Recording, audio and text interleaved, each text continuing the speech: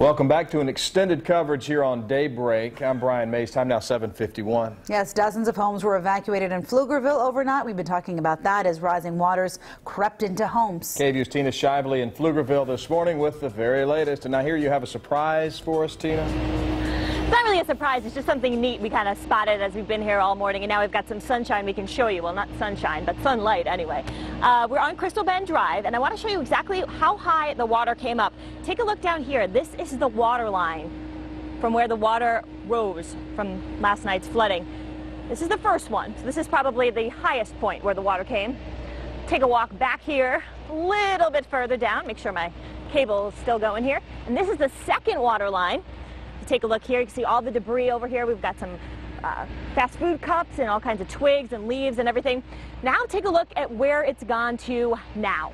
All the way down there past the light that we set up, and it's now kind of like a puddle. We've seen people walk through there with no problem. The distance from the roadblock on the other side is quite far away. I would say about 20-30 feet now.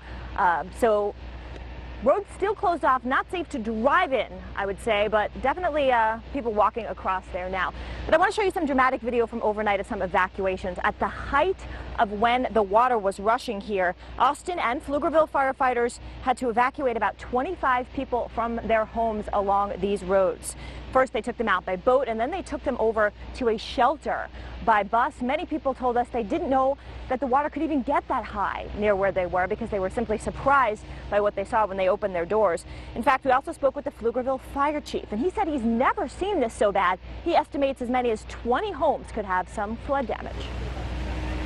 Not usually. It's unusual. We have had problems in the past, but you know, we don't get these torrential rainfalls like this, and because of the rain we've had earlier in the last couple of weeks, the ground is saturated, so it's all running off.